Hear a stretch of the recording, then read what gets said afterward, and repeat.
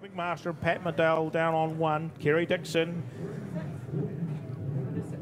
Corey Humphreys, 25.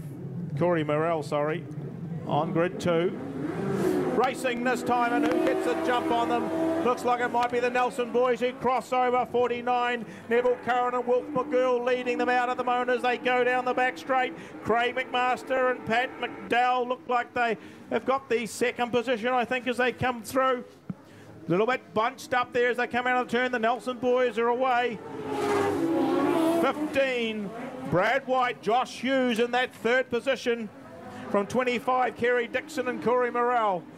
But the Nelson lads coming into the John McMurdo auto painting turn, comfortably out in front at this stage. A battle on for the second position. Still Craig McMaster and Pat McDowell. They're holding that over the 15 combination of Brad White and Josh Hughes.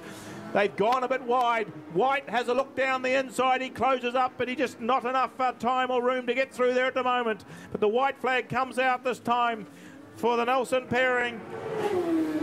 Neville Curran and Wolf McGill comfortably out in front.